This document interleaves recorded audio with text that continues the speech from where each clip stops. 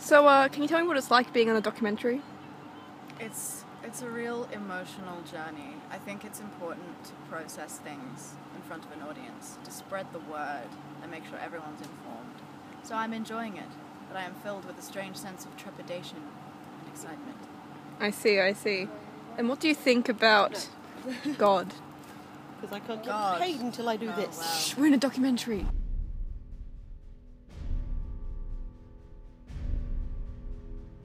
So how much of your documentary is based on fact? A good 3%.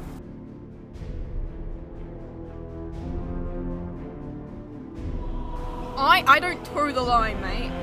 Oh, okay. I make it something special.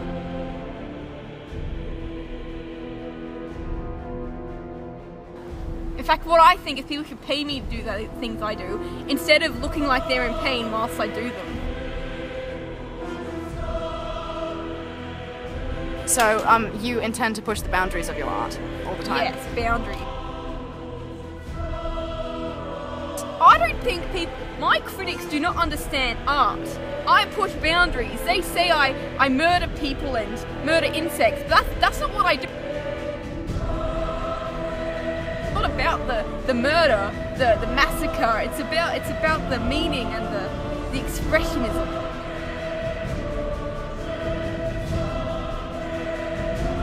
It represents my decaying soul, mate. Okay, so can you state your name for me, please? Grace? So you're Ashley, correct? Yes. And why do people call you that?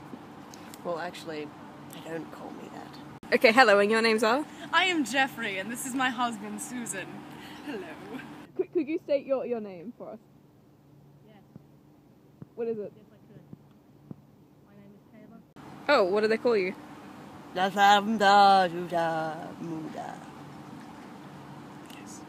Can you spell that for me? HJKKK LK. Those last few things you said weren't letters. It's okay. Okay, can you state your name for us? Hello, I am Anna. And that was my By the way, I pet. saw the posters for your lunch. Okay, and what are you eating here? Some delicious chips. Wow. Is that all you eat? Yes. Wow. I eat every single day. How nutritional are they? Not very. Alright, and what are you doing at Canberra College, Grace? Well, it depends what day it is. Today's a Friday. Yes. So today I am doing drama type things. So what do you two do for a living? Oh, well, I'm a cook. I cook in a bakery. And ironically enough, I'm a hired assassin paid to poison people. Oh, that is ironic. And how long have you been a student at Canberra College? 2 years. This is an interview. Oh, right, this is a documentary. Okay, nearly 2 years. And what can you tell me about what you're doing here? I am filling out documents for I am a legal aid. A legal aid? Yes. For whom? Grace. It's classified and I can't really talk about it. How did you two meet? We met, that fateful night in Paris, I believe it was. Oh, yes. You were merely a budding waitress at that time, and I contracted you, manipulated you, some might say, without your knowledge, into feeding an ambassador a leek spiked with cyanide and mustard. I figured it out soon enough. Yes, you did. But yet you didn't report me. That's not how it all started. You stood by me through all my exploits, and I used my assassin hoard of money to fund your career. All that poison. Delicious poison. Wow. Okay, so what are you two doing at Canberra College? Oh, well, you have a hit, don't you? I do, but I do not want to make it explicit. This is, of course, very hush-hush, very so-so. But you are taking under your wing some of the nutritional studies students. Oh, yes, as I go, nutritional studies as I go about my business as a student in the school. Oh, yes.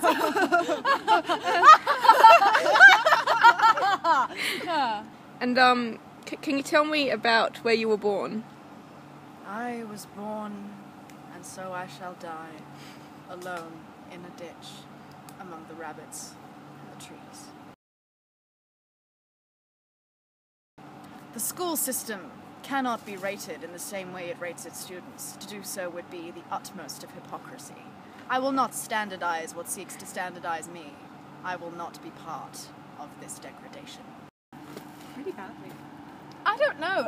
You see, it does have its flaws. Of course, everything has its flaws, except you, my darling dumpling. You have no flaws whatsoever. You. But I must say that while the school system does have its structural integrity somewhat compromised at times, it allows me and my darling husband to go about our business, and for that I am exceedingly grateful. The school is a part of the system. The system is in us. We carry the system ourselves. We are the system. The school system? Well, it depends on how you want to rate the school system. I want you to rate the school system. Me? Yes. Well, it's something that's hard to rate, actually. So... What about the allegations that you murdered your cousin? Oh, those. What? How would you rate the school system? I would rate it using ducks. Okay, how many ducks? It's not a question of how many ducks, it's how good the ducks are. Okay, how good are the ducks? Premium ducks. So the school system is premium ducks. Yes. Poorly. What's that on a scale of low ducks to high ducks? That's not how it works. Why are the ducks high? Oh my god. Jeez. It's better than those wine-tasting badgers.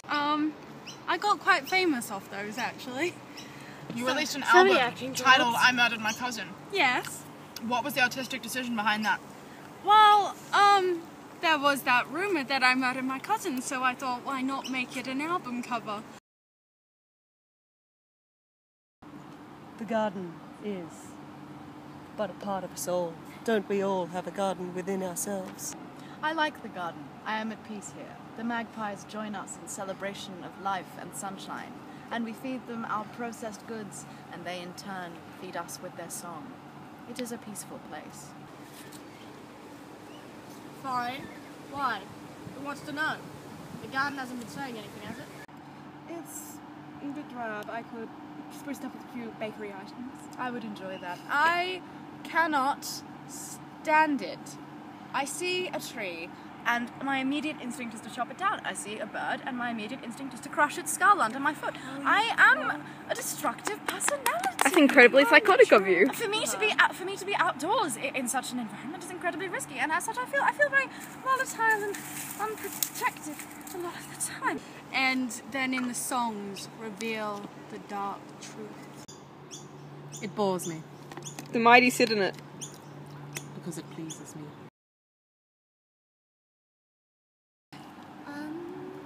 It's dark.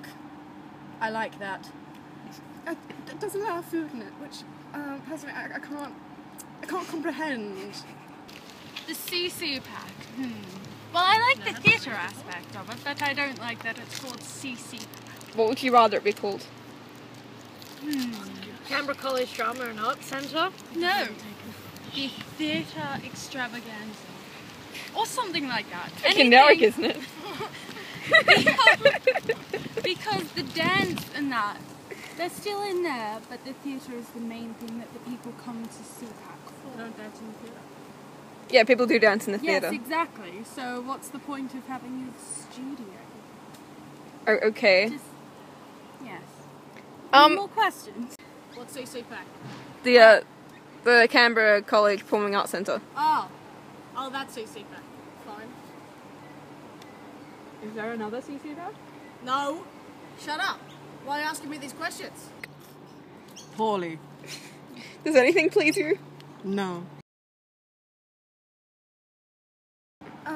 I do love the times we have where we mime food together. Oh, yes. Our delicious mime candlelit dinners. For you see, as I am an assassin and I manipulate, acting is merely part of my pedigree. Oh, let's do it now. Let's do it now. Let us mime. Ready? Here is your plate. Ooh. Will you give me my plate, Susan? Here is your plate, Oh, thank you, Susan. I give you a serving of spaghetti. Oh, and I will give you your delicious Worcestershire sauce. Ooh.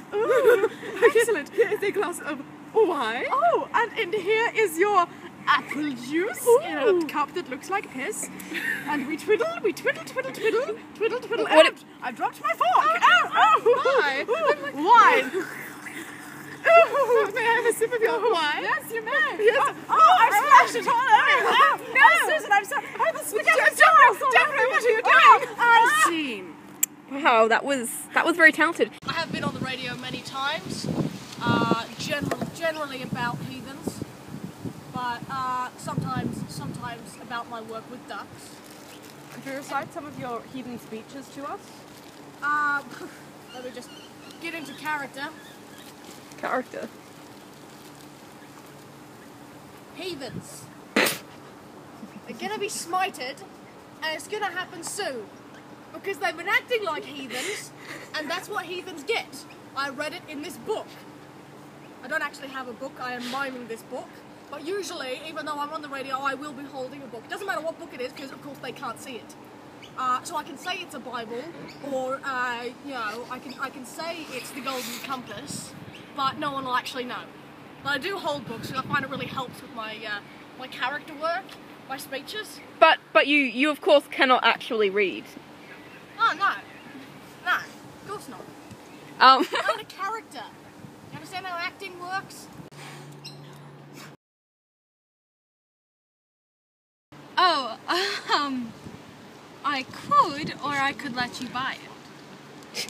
Can't you tell me the name of the book before making me buy it? I don't even know what I'm buying. I suppose. It's called My Life as a Deep, Meaningful Actor who is also a cat. Wow. Yes. I will buy that actually. I hope it's not too expensive. Oh no, I'll give you a copy and sign it I believe for that's you. not the thanks. first book you've written, isn't it? You also wrote a book called Wine Tasting for Badgers, isn't that right? Yes. Didn't they also publish a journal where there were entries about the allegations of you murdering your cousin? Yes, I did that as well. They're both quite good. And Didn't the RSPCA get on to you about giving wine to badgers? oh no, they actually supported what I was doing because they thought that it was something that had never been done before, and why could badgers not taste wine before? I mean, Yeah, the RSPCA were kicking themselves in the head. Oh, why didn't we think of this first? well, they wanted to see how sophisticated the taste of badgers was, so they supported me fully. It's good. It's fine. We go fine. Yeah, we do. We do things. Bakery items. Bakery items and my weapons collection. We're quite resourceful. I like that you're always up for a good play. I worry that if I stop myself from doing bad, I will be forced into a situation in which I can only do worse. How would that happen? If I do not have my violent outlets, then who is to know what happens once my rages are suppressed? What happens when everything builds up and I suddenly lash out at an unsuspecting documentary maker and skin and bury them under a cat? What if you go to therapy? What if I kill the therapist? What if I burn down the office? What if I take the lovely receptionist into another room and lock her there and keep her there as my slave? I can't know what will happen. That unreliability is something I cannot afford. That is why I'm so glad that Susan is a constant in my life. Jeffrey is very unpredictable at times, but I am a constant. He loves my bakery. What do I see myself doing after college? I see myself doing lots of things. I may kill some people, I might write a piece, I may act in a few plays, kill some more people. Of course, I don't mean actually kill people until people ask me. She's crazy. But yes. You don't happen to know what a student called Jeffrey do? Why do you ask? I'm experienced at being in documentaries. Not here. A good pair of boots must always be above the knee. These boots are mediocre. I can't share that right now. Why are you asking me these questions? Find my political motivations? That's not relevant. I want that stricken from the interview. I would like to add that your camera is a hidden eye into a soul that has not yet found itself. Whose soul? I don't know. It was June 1981. Darlene and I had just settled down back at home. I'm so glad. To be honest, I just slapped a few vegetables together in a pot and called it cordon bleu for her, because she likes French things. Did she like your meal? No, she said it was poison. In fact, she got food poisoning and had to go to the hospital. Are you two She still died. together? No. Why do you want to know about Jeffrey? Goodbye. Don't be me. Don't be you. Don't be anybody. I seek to only understand. Is that what you do? Understanding is not what art is. Art is about feelings. And what do you feel?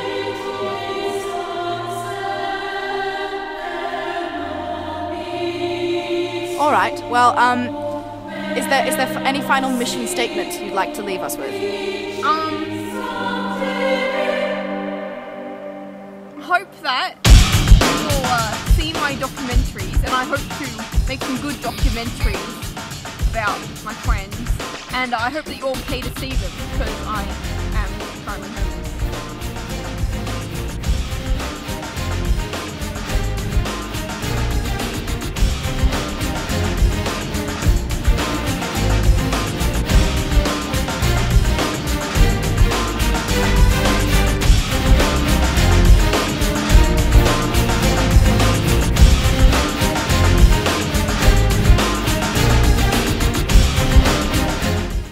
I think God is a high school frat boy putting nerds in lockers and waiting to see how long it takes them to get out, at which point he high-fives them and they punch him in the face.